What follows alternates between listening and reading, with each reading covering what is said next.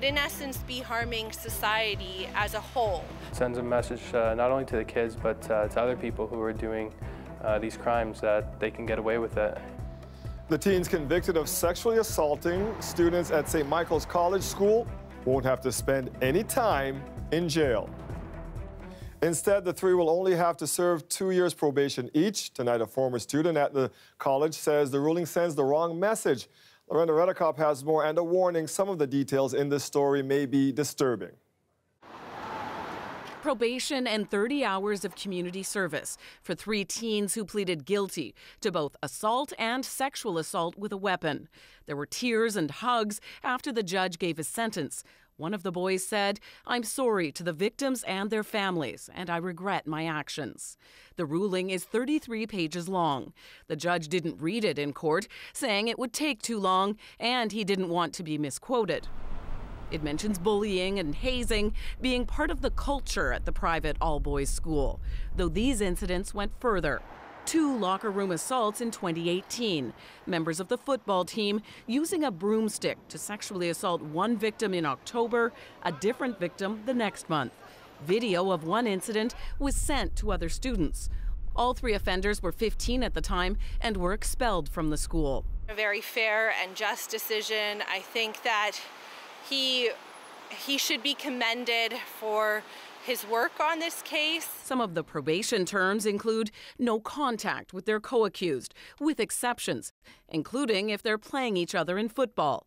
Counseling, with treatment addressing sexual boundaries, consent, as well as social media, sexting, and child pornography. They can't have any weapons for 5 years and have to submit their DNA. To give them a period of jail would in essence be harming society as a whole, because you would be robbing them of their growth into society. This former student left St. Mike's in 2013 after being bullied. He's disappointed with the sentence. It sends a message not only to the kids, but to other people who are doing these crimes that they can get away with it, you know, with the right lawyers and right people behind them. In his ruling, the judge also suggested the boys have paid through the media. To get into the courthouse, their families have had to run a gauntlet of media vans, in spite of the fact that we actually have other serious charges to deal with in this building. The media has decided this is the case that requires society's focus. That fact has added to the shame the boys are feeling. One more boy still has charges outstanding connected to these assaults. He's pleading not guilty and is set to go to trial next March. Lorenda Redekop, CBC News, Toronto. This, ladies and gentlemen, appears as though a human being was hunting another human being. Jeremy Urbina was just taking out the garbage when he was shot and killed by strangers.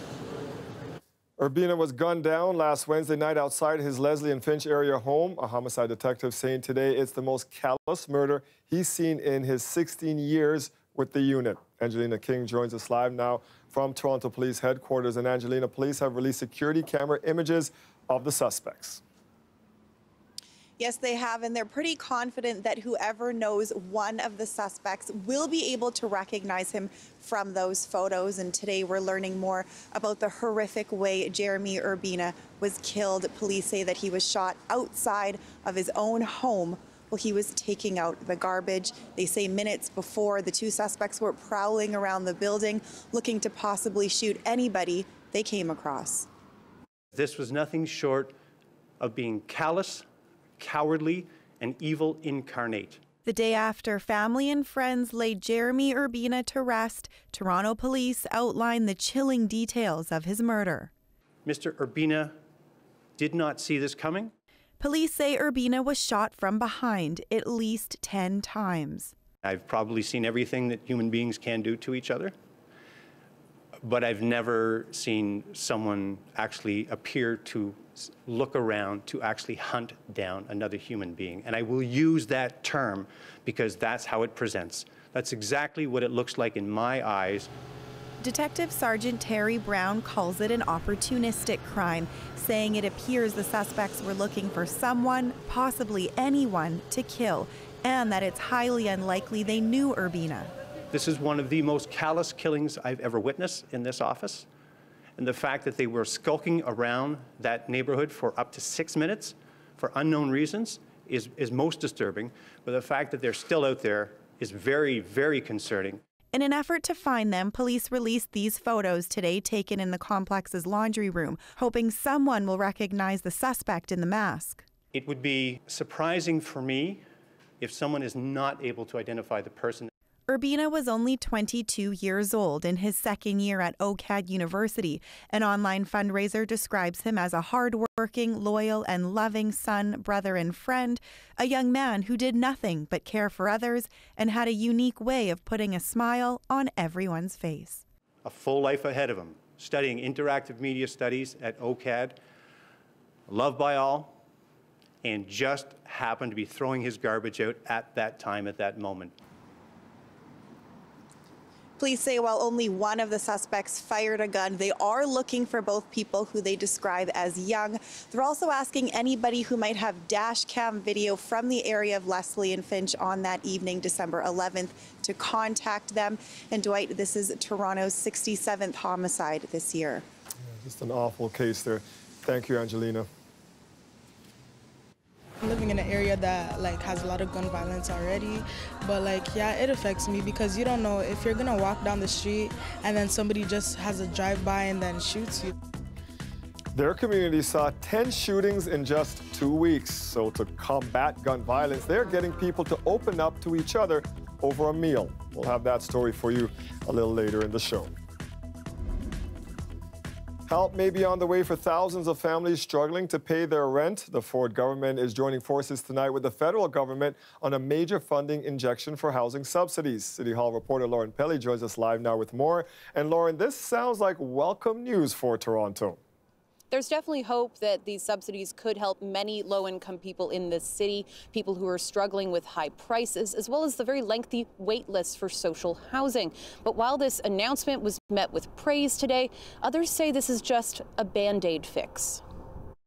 And I can tell you that I would never have been able to attend university had it not been for that subsidized apartment unit 100 meters north of here. At today's announcement in Regent Park, Cabinet Minister Ahmed Hussein said his story is a common one. Far too many of our citizens are struggling to find a safe and affordable place to live. Now the federal and provincial governments are teaming up to help. A new $1.4 billion partnership marks the first joint investment in the Canada Housing Benefit. We expect this benefit to support more than 300,000 households across the country. The federal subsidy program for low-income renters was first announced 2 years ago. The cash payouts will help eligible households afford a community housing unit or a market rental, offering people flexibility on where they want to live. How much families will get depends on their income and each city's average market rent. That means payouts will change in different cities across the province. But on average, provincial officials say it'll be around $575 each month, and likely more in pricey Toronto.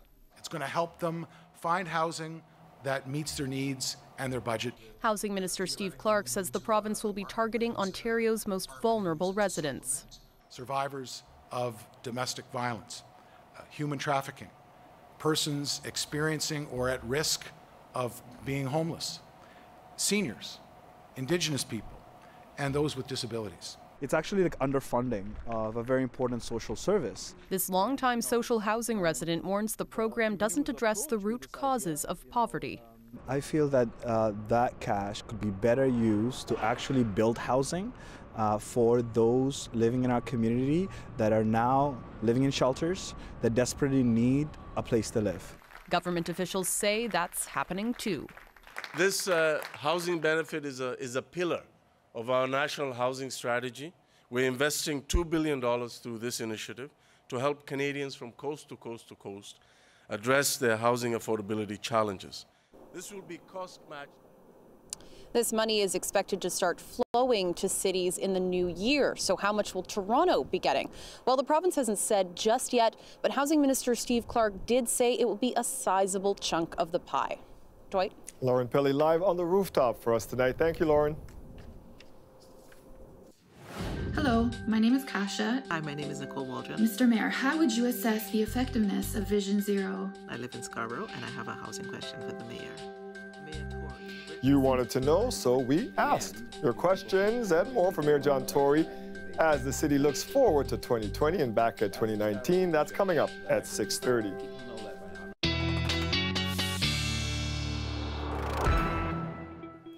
Our fair city looking like it is in a snow globe from the shot this afternoon. Thick snowflakes falling near the island airport, caught by our harbor cam.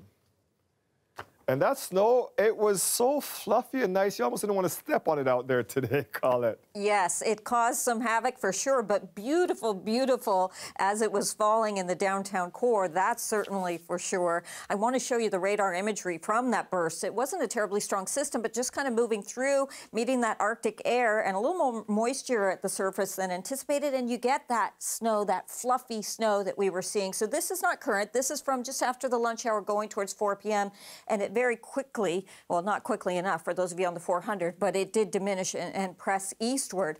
All right, the temperature this morning, minus 16.5. Our average low, minus 7.3. The record, okay, this has been holding since 1942. It's been around a long time, but this number that we had, well, that's the coldest it's been December. That's the coldest, in fact, it's been since last February. So we definitely felt the chill. It's around for another night. These are the current temperatures. Then we can factor in the winds, and this is what it feels like. So about minus 14 in Toronto at the moment. As for where we're going, the winds are going to change direction. So Niagara region, you could get a little bit of lake effect snow there through the overnight, and then into the morning rush, there may be a few spots here to the west that could see some slick roads and some visibility reduction, but it will be short-lived. Then we get into sunshine and a clearing trend, so it's actually going to be quite a pretty day once we get going, not because of fluffy snowflakes, but because of sunshine. Minus 11, though, tonight, minus 5, so we're picking it up a little bit in temperatures wise tomorrow afternoon, Dwight, but we're really going to see those temperatures changing over as we go towards the weekend. I've got all of that, plus a look at Christmas coming up. The Thanks, forecast Colette. for Christmas. Yes, ma'am. Thank you. You're welcome.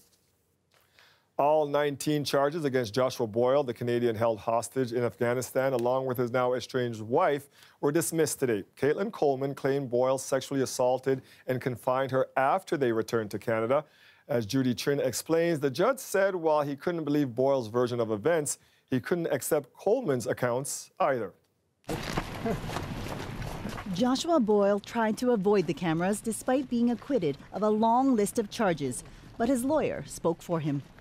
The judge gave a very thorough and lengthy decision, spent over 3 hours delivering that decision, where at the end of the day he made very clear he considered all of the evidence and concluded that none of the 19 charges against Mr. Boyle had been proven beyond a reasonable doubt. The couple moved to Ottawa after they were released from 5 years in captivity.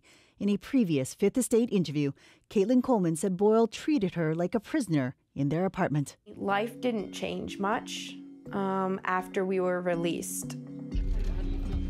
Josh continued to sort of control every element of my life.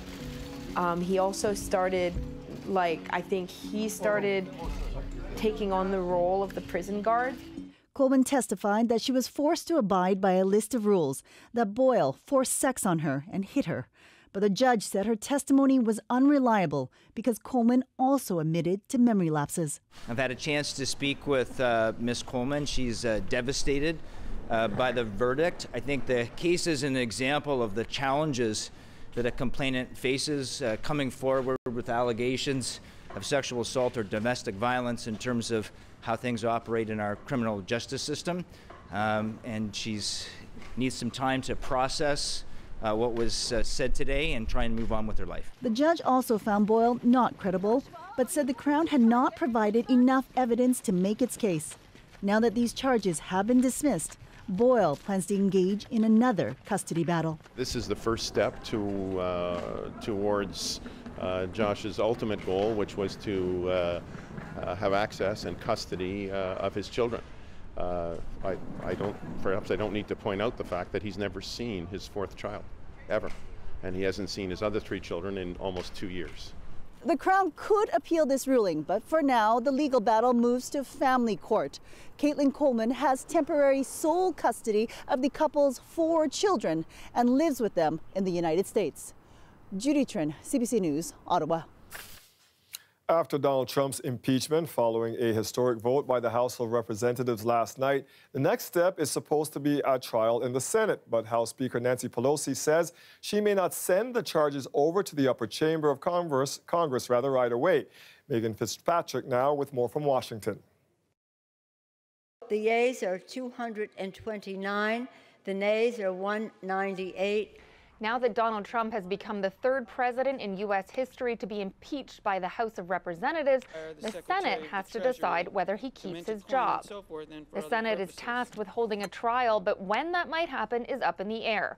The House has to officially send the 2 articles of impeachment to the Senate, and that hasn't happened yet. Speaker Nancy Pelosi said today that the next step is to see what the Senate decides about the format of the trial. The length of it and who may be called as witnesses are among the things that need to be decided, and it's not clear when those decisions will be made.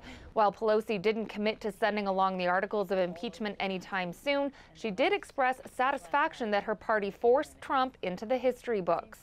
Seems like people have a spring in their steps because the president was held accountable for his reckless behavior. No one is above the law, and the Constitution is the supreme law of the land. The Republican leader in the Senate, Mitch McConnell, gave a lengthy speech this morning defending Trump and saying his impeachment by the House sets a new toxic precedent. He also accused Pelosi and her party of getting cold feet because she didn't immediately send the case to his chamber. Democrats' own actions concede that their allegations are unproven. While the bickering between the 2 parties in the 2 chambers carried on, Trump was at the White House weighing in on his impeachment. He wrote on Twitter throughout the morning calling it a hoax and a witch hunt. Then he welcomed Jeff Van Drew to the Oval Office, a Democrat member of the House who last night voted against impeaching the president. Van Drew had signaled last weekend that he intended to switch parties, and he followed through on that today. Trump welcomed Van Drew to the party and then shared his thoughts on impeachment. They cheapened the word impeachment. That should never again happen to another president. And I think you'll see some very interesting things happen over the coming few days and weeks. The White House has said it's confident Trump will be exonerated whenever a trial is held in the Senate and that it's ready to defend the president. Megan Fitzpatrick, CBC News, Washington. It's opening night for Star Wars Rise of Skywalker. I'm Greg Ross, live at Scotiabank Theatre, where thousands of hardcore Star Wars fans are gathering to be the first to see it. We'll talk to some of the most serious Star Wars fans right after this. The weather update is brought to you by Train, the most reliable heating and cooling brand. It's hard to stop a train.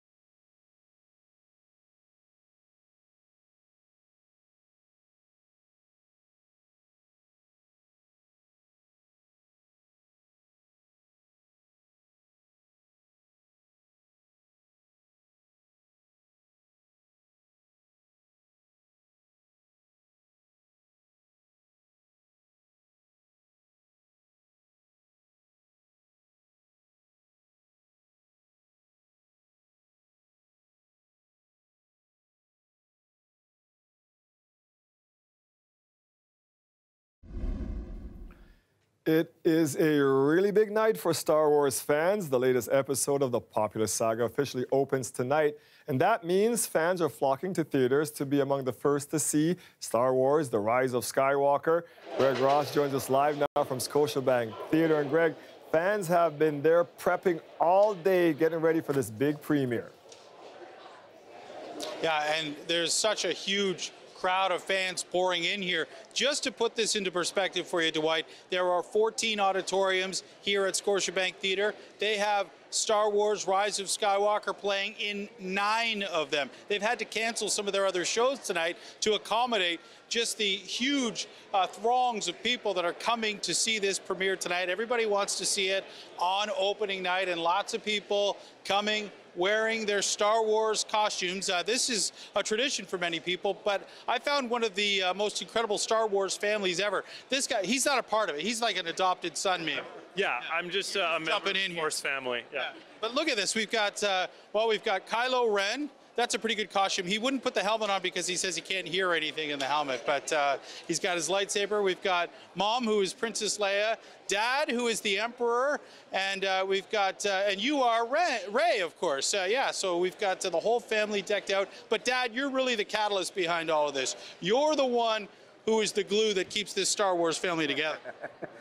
Yes, that's true. And he's going to do his Emperor voice as well. But you remember seeing the original movie back in 1977 in the theater when you were a young kid.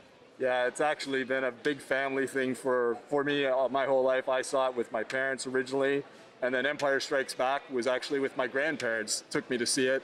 And actually every one of these movies now, we come and see it on opening night, but then over the Christmas break, we now take my parents to go see it with the whole family again. Incredible tradition, and a self-proclaimed Star Wars nerd over here, and he's got his whole family involved. It's great. Hey, Dwight, you want to pay an extra $50? They'll give you this R2-D2. It's got a drink holder in the top, and in the back, you can put your popcorn in there. That's where people are storing their popcorn. But as you said, this is something that people have been preparing for all day. I had a chance to meet with some of the people who were going through their preparations, getting ready to see this movie tonight. For many Star Wars fans, it was a day-long celebration. I mean, this is a pretty elaborate costume. Thank you. Before heading to tonight's premiere, Stephanie Codsey stopped by the Star Wars fan experience on Queen West, decked out in a near-perfect Rey costume, along with her dog Nipsey, who had a costume of his own. Is Chewie going to join you at the premiere tonight? I don't think Chewie's allowed. You know, they don't bring animals. He's a personal support Wookiee. Right? Oh, here he goes. Look, see? Just down the street at the Scotiabank Theatre, hundreds of hardcore fans prepared for tonight's premiere by watching each of the first 8 Star Wars movies. This 24-hour marathon started at 7 o'clock last night. Are you crazy? Yes. Yes. Definitely. I've waited 42 years for this. Let's do it. This father and daughter had a long drive from a city far, far away. We drove from Ottawa. I brought Mackenzie to her first Star Wars movie when we went to see The Force Awakens, and we've been going to see Star Wars ever since together. Most were dressed from head to toe in their favorite Star Wars clothes. You've got the Chewbacca jacket here. It's kind of keep it furry. I got my pin for the premiere night last night, and I'm even the pants and the socks and the shoes. Others dressed for comfort. The only guy that really has been practical in this group is this gentleman right here, because you came prepared to spend the night. Oh yeah, you know, you're gonna spend like 24 hours in a theater. I'm gonna be as most comfortable as I can be, you know? So I was like, I gotta bring my house coat, wear PJs. Aren't you guys glad he doesn't sleep in his boxers? He wasn't the only one who caught a little shut-eye during the marathon. Kind of picked their least favorite movie to sleep during. Yes. So there was like Revenge of the Sleep. Episode 3, there was a lot of sleeping people, so we're trying to work it out so we're all awake for people snoring in there. What's happening? People snore and then they wake themselves up by snoring. It's crazy. Yeah. That's the best part, when they wake themselves up and they realize they're in a theater of 300 people, and they're like, oh. But those people are now watching the movie as we speak. They got a 5 o'clock screening. They've staggered shows throughout the night. Most of them are sold out, but there still are some tickets available to come here and watch the official opening of this movie tonight, Dwight, here at Scotiabank Theatre. We've got a few fans here in the newsroom. You might see them up there. Thank you, Greg. I've been here since Wednesday the 5th, 24 hours a day, 7 days a week. And how many hours was that? Around 168 because I had to leave to shower also. That's 20 years ago when The Phantom Menace first came out. As you can see, today's Star Wars craze isn't a new thing for the franchise. Fans have been dressing up and lining up for decades to see the films on opening night. And it's not just when a new movie comes out. It's for anything Star Wars related, including in 1999 when new merchandise came out. Over the years, we've spoken to a lot of Star Wars fans. Beautiful. And you know, it smells new. You can like smell the ink. Just feel it. Toronto's been pulled together by this. I mean, look at all these people in the line. I mean, they're not swearing at each other like you see people do in the streets all the time. They're not snubbing each other. They're being social. They're coming together to enjoy a rite of spring, the Star Wars movie. You know, being a part of Star Wars is a little all-consuming. I'm supposed to be a dark Jedi. Those are like, you know, Jedi used to be on the good side, but then after they got lured into the dark side, and then they turned into dark Jedi. This is the moment. This is the first Toronto screening, and we're here for it. I mean, it's the premiere. I had to bring it. Chewbacca, and I got BB-8 on top. They sure are enjoying themselves, whether it's 1999 or 2015 or even tonight. One thing is for sure, the Force is definitely with Star Wars fans. Still ahead, we sit down with Mayor John Tory for a look back at 2019 and what 2020 has in store for our city. Plus, a major bust dismantles a sports gambling ring connected to the Hells Angels. These sport books are alleged to have brought in approximately $13 million in illicit funds. Police are linking the murder of a Hells Angels member outside a Mississauga gym last year to a ring of illegal gambling websites. More on that story after the break.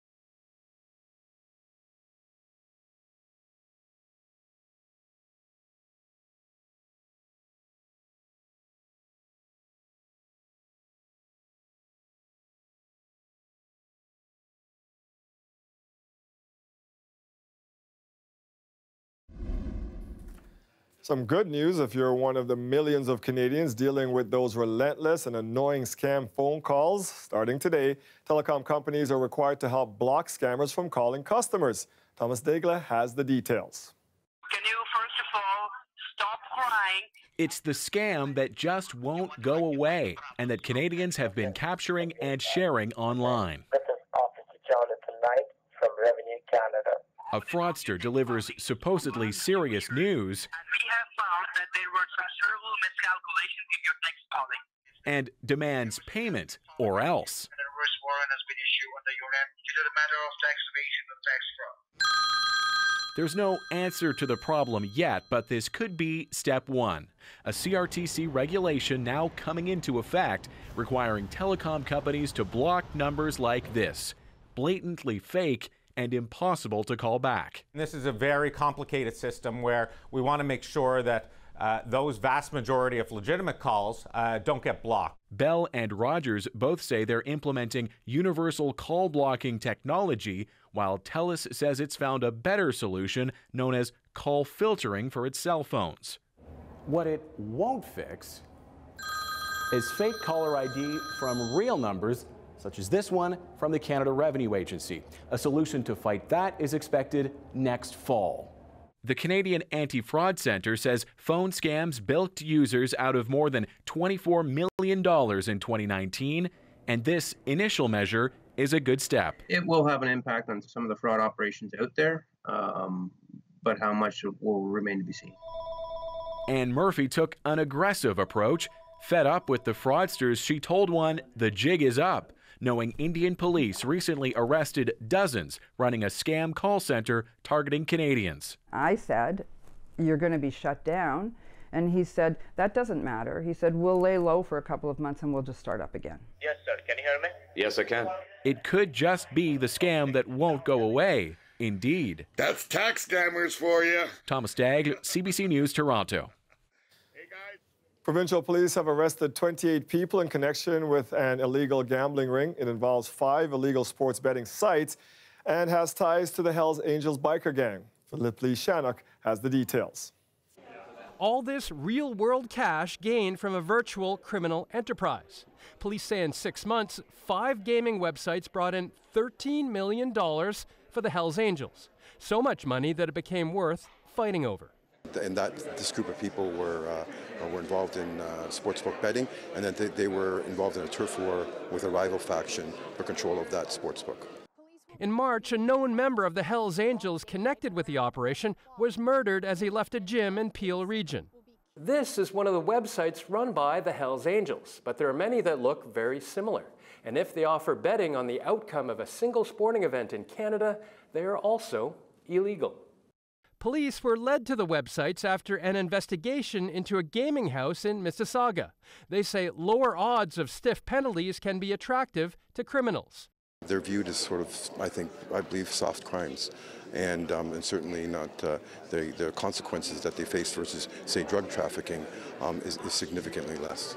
This expert in sports marketing says Canada should look into legalizing sports wagering. So when you have this type of activity underground, then it festers and it leads to this type of outward criminal activity on the surface. So perhaps to stamp out this type of activity, we should be talking about legalization of sports wagering. Police say over 5 years, criminals made more than $131 million, and they amassed an arsenal to protect it. They also seized 7 homes, 2 vacation properties worth more than $8 million, luxury cars, Harley-Davidson motorcycles, and millions of dollars in cash, gold, and silver, all tax-free. Philip Lee Shannock, CBC News, Toronto. At City Hall, it was a year marked by sweeping changes to Toronto's transit plans, months of tension with the province, and capped off with a major tax hike. City Hall reporter Lauren Pelly sat down with Mayor John Tory to look back at 2019. You've had quite a busy year. What would you say out of all of that has been your biggest accomplishment this year? First of all, I think we had to sort of fight the province, and that's not something I like to do, but I was quite prepared to stand up for Toronto and say, look, if you're trying to impose these cuts, it's just wrong, and I think we did fairly well out of all that, and that was really important. I think that led to an ability to sit at the table, and they would be willing to sit with us and us with them to negotiate a transit agreement. So I think that came out of, saying, well, you could fight or you can talk. And then I think we came up with a housing plan. I mean, and so we've had these solid plans that came forward for housing and transit out of all of that. And then the question was left, well, how do you pay for it? And I just felt that it was time to sort of answer that question. I mean, looking at the tax hike, people on the right are saying, wow, it was really hard for them to vote in favor of this. And then people on the left are saying, you need billions more. Which says to me, I've ended up in the perfect place. I'm out meeting more people than probably almost anybody else in the city on a daily basis. And you can tell, if they're unhappy with you, they will both tell you about it, or just even the way they approach you. When we had this interview last year, you told us that Vision Zero wasn't working. Correct. We've had another year of dozens of pedestrian deaths on the streets. A lot of people are still frustrated with progress on things like bike lanes. Do you think it's working now, or are we still not on the right track when it comes to Vision Zero? We're making progress, and I think the place that I'm heartened a little bit, and it's not good enough and I'm not satisfied with it, but if you look at the number of serious injuries this year, down dramatically. I have one more question for Vision Zero that came to us from one of our viewers. So we can just watch that really quick, and you can share your response to this. My name is Kasha, and I am a member and co-founder of Friends and Families for Safe Streets. Mr. Mayor, how would you assess the effectiveness of Vision Zero since its rollout in 2016, and specifically your role and the role of council members? I would say that we're beginning to make solid progress, and I think that is because the critical mass of what we've done with the senior zones, with the speed limit changes, with the school zones, with the photo radar, with the red light cameras, with the road redesign, is starting to have an effect, because the critical mass of what we've done is starting to make a fundamental difference, but it has taken time. There seems to be this growing realization that, you can't just keep adding bed after bed. You need those wraparound services and supports, supportive housing, things like that. Looking forward, how much more can council do on that front to build in those supports? Because there's been a bit of headway, even recent votes, going in that direction, but what do you want to see happening next year and the year after to make sure that people are actually getting out of the shelter system? These goals that we have to put in place, for example, supportive housing. We've said we need 1,800 units a year, which we do. And I can now go to the other governments, as I have successfully done. It took a while, but I successfully did on Toronto Community Housing Funding and on transit funding. We have billions of dollars in hand today we did not have when I became mayor. We didn't have any of it. And so I will go to them and say, look, this supportive housing is needed to protect the success of the city, which is important to this whole country. We also have another question from one of our viewers. Hi, my name is Nicole Waldron. I live in Scarborough, and I have a housing question for the mayor. Mayor Tory, we're in a housing crisis, and we're looking at so many different models of affordable housing. One of the models that we know that started 50 years ago works really well is co-op housing. So wondering if you would support the development of more co-op housing in Toronto. As I said, co-op housing works. So I would just say that one of the encouraging things that was included in the National Housing Strategy when it was rolled out a couple of years ago was a commitment spoken by the Prime Minister that day, a couple of years ago, that they would resume funding for the cooperative movement, if I can call it that. And so I'm awaiting that, just because I think it does work. Where are those relationships at right now? And specifically the province giving such a tumultuous year with Premier Ford, again. I'd say two things about the provincial relationship. First of all, I think that time has passed. That government's been there for a while now. I think the Premier has started to sort of, better understand the nature of that job and the sort of approach you bring to it. And I would say that they also know with us that if they're going to do things that we believe to be directly contrary to the interests of the City of Toronto, and in fact are going to not protect the success that is Toronto today, first of all, I think they understand that's bad for the province. This city and its success, which is undoubted at the moment, is hugely important to the success of Ontario. We are the economic engine of Ontario and all of Canada. I'll leave it at that. Thank you so much. Thanks. Thank you. Appreciate it. Yes, we know it's cold, but Colette's back with some good news for the weather this weekend. Also, what Christmas could have in store. We'll be right back. To take us a break, here is Mayor Tory singing a Christmas classic, sort of. Rudolph the red-nosed reindeer had a very shiny nose, and if you ever saw him, you would really say it glows, and so on and so on. My singing will scare off the audience.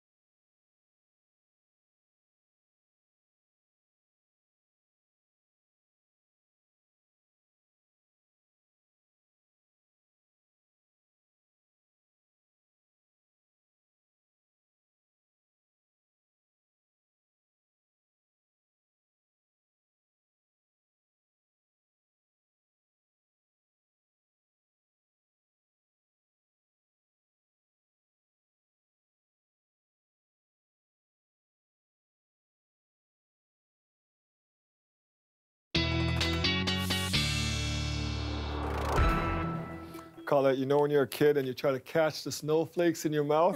That was the kind of snowfall we had today. It was very pretty out there. Yes, and I've done that as an adult, too. It's as much fun, I have to tell you. I know it wasn't fun today, though, for some of our roadways impacted by that snowfall, but of course, in the areas where you were able to just walk around, boy, it was beautiful. Things are going to be changing, though. We're not going to be holding on to that snow because of our temperatures going in the other direction. Not quite yet, though, and there are a few spots that could still get a little bit of lake effect, so I'm going to show you where in just a moment here. Another chilly day, although it gets a bit better, and then the mild air moves in. And I want to tell you, you never count out the month of December, because even just last year, the warmest day we had in the entire month came at the end of the month. In 2018, it was on the 28th, we went to over 12 degrees. So I'm not saying we're going there, but you never know what can happen. I'll show you where we're going to be going in the next 7 days. Temperatures right now still cold, especially Barrie and Peterborough, -11, -12, -7 in the city. Feeling like -14 when we bring those winds in. And speaking of those winds, yeah, you could see they're not posing a big problem in terms of lake effect at the moment. But what happens is they'll be changing direction. And as they kind of come around like this and are coming more towards the east or from the east, it means that we're going to be seeing a little bit of lake effect through the overnight around the Niagara region, and then that risk of seeing that pushing from the Niagara region around towards Burlington, Hamilton, even Mississauga, perhaps in the morning hours. Very short-lived. There shouldn't be much of it, but some flurries or maybe at times a little bit of a burst. The winds aren't terribly strong, so I think we're going to be kind of okay there. Into the afternoon, we get into sunshine, and then Saturday, we will see some clouds rolling in because of the warm front. That's the front that's going to push our temperatures up. So just have to get there. Tonight, it looks like this. That wind chill feeling like -18, feeling like -10 tomorrow afternoon, but obviously the temperatures are better than that. -4 to -5, very important. It'll be great to see some sunshine out there, though. And just have a look at what happens. First day of winter, 1 degree on Saturday. Sunday, first full day of winter, and it's going to be 4, Monday 5, and sunshine, dry through the period. We're not talking about snow, maybe some flurries on Christmas Day, and Dwight, a high temperature of 2 degrees, above seasonal. That week looks like a nice Christmas present for Toronto. Thank you, Colette. Yes, I would agree with you on that one. With the piri-piri sauce as usual. Gotta get the sauce. Is what makes us what we are. Yeah, gotta get the sauce. It's one of the go-to shops for holiday food shopping. Shiraz Dawes shows us his St. Lawrence Market must-eats after the break.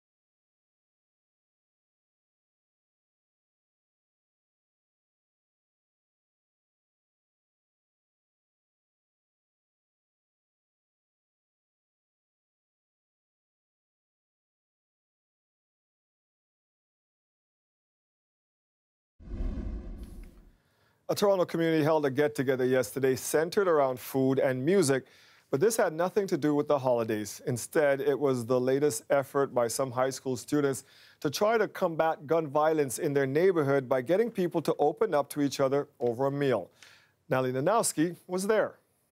Please put the guns down. Angelica Sutton writes poetry about gun violence and mental health. I had a shooting that happened right beside my house. And she's not the only one. I'm living in an area that has a lot of gun violence already, but yeah, it affects me because you don't know if you're gonna walk down the street and then somebody just has a drive-by and then shoots you. That's not a fear most people have in this city, but in Weston. Within the last week of October and in the first week of November, there were 10 shootings in this community, including one where shooters entered an apartment building, sending 5 teens to hospital. The youth in the area wanted to speak out through tonight's performance. They prepared for months, holding dialogue sessions to talk about their realities. They came up with this project in which they would be having conversations around violence in their community while eating a meal. They even made those meals together, putting the recipes into a cookbook, each one highlighting a tough topic. My favorite is the one, Don't Jerk Me Around, and that they did a jerk chicken. There was another one which was talking about black eyed peas, and it was talking about, women, the cycle of violence and getting that black eye, which is a sign of violence. Because there are gun, people's lives have turned into nightmares. Peace is the key, but we can't make peace if we don't work together. The hope is that those who commit the crimes listen to this team's approach and sit down for a meal and a discussion. Natalie Nanowski, CBC News, Toronto. If you're heading to St. Lawrence Market to grab some grub for the holidays, you may get the munchies. Need some recommendations? Metro Morning Food Guide Suresh Das shows us his favorites. Take a look. Really good.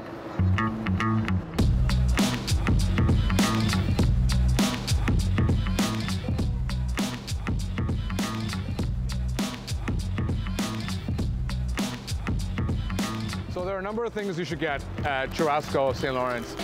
One of my favorite things to do is to get the peri-peri chicken, the whole barbecue chicken or the half barbecue chicken, and you got to get that peri-peri sauce. With the piri-piri sauce as usual. Got to get the sauce. Is what makes us what we are. Yeah. And my name's Eugene Antunes, and I've been here at the St. Lawrence Market for the last 31 years. Our specialty is Portuguese-style chicken, grilled, rotisserie, sandwiches. I feel like it's one of those things that's not as popular in the market, but it's one of the best things to eat. Chicken literally just falls off the bone. Lesser known fact and a hot tip, if you're going to go to Churrasco, you want to get the pastéis, which is essentially the Portuguese tart. There are a lot of places that do pastéis in the city, but when you're in the St. Lawrence Market, you want to go to Churrasco because they have the best one.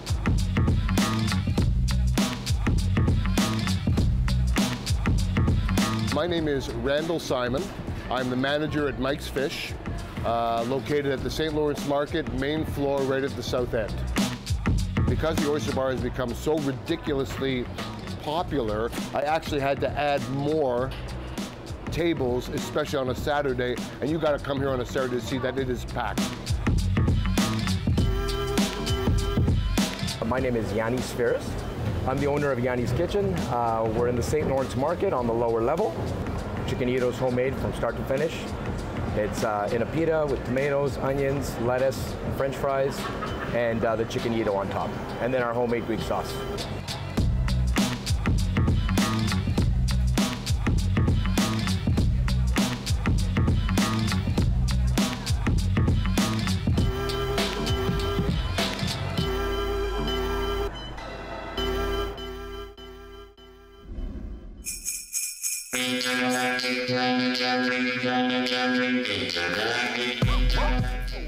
If you stick around after the break, we'll make it worth your while. This holiday card is beyond the parody style. We talk with the family behind it next.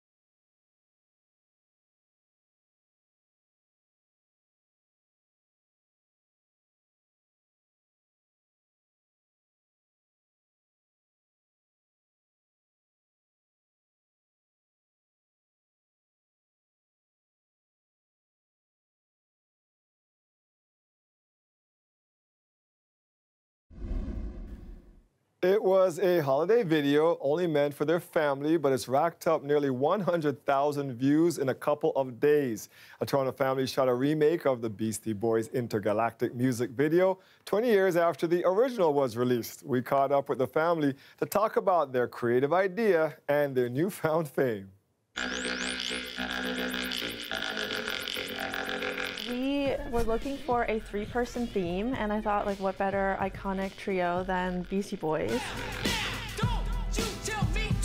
And we do a postcard, like a themed postcard every year. We sent it out to family and friends, and we thought we'd make this video just as a little piece of bonus content. I love that music video since I was a kid, and something about that music video like always stood out to me as like a really amazing way to just have so much creativity, and then to kind of be able to do that with my kids this year was super fun. So I just uploaded it to Facebook for just like my immediate family and friends to see. Someone who saw it, and I also work with, said, "Oh, you should put that on somewhere public." We did the whole thing really fast. Production with kids, you have to move extremely quick. So we basically started at that bridge at City Place at Spadina in front, and just walked a little bit on Front Street, went down to the path, and then went to Union Station, hopped on the TTC up to Yonge and Dundas, and then did the final shot in Yonge and Dundas Square. It wasn't as big of a production as people would have thought. My favorite part was I was in this rainbow room and the camera was going in a circle around us. We were making really cool poses and it was really, really fun. And I like it when people ask for my autograph. Everyone's kind of just been so positive. The ultimate goal is to just be able to make something that makes people feel good, and especially at this time of year, and then for also it to be something that's shared with the kids. I'm actually so surprised and just flattered by the overwhelmingly positive outpouring and a really amazing collective feeling of just good vibes. She sent some really good vibes with those great kids. That was lovely. I enjoyed that. It's because they chose such a great song, right? That too. Yeah. I've watched it quite a few times here in the newsroom. All right, so we've got a bit of a warm-up after today's snowstorm. Or snowfall, not a storm, sorry. Yes, we had that snowfall earlier today. You're right, and we're going to see maybe a little bit of a burst of some flurries coming around the lake, west end of the lake, overnight tonight and early tomorrow. But then things are going to be improving in terms of sunshine coming out, so we'll see quite a bit tomorrow. And we'll also see the temperatures. It's going to be a little bit gradual in terms of the climb, and we certainly have tonight to get through. -11, feeling like -18. But tomorrow afternoon with that sun, -5, still feels like about -10, but it's after that. As we go into the weekend, Dwight, we're talking about winter arriving, and it's bringing in 1 degree on Saturday, that's seasonal pretty much, and then up to 4 degrees as we go into Sunday, and there's not really any more snow. No, we need snow on Christmas Eve. We have to revisit that early next week. We can revisit it. That's it for us tonight. Mike Wise has you covered at 11. Have a great night, everybody.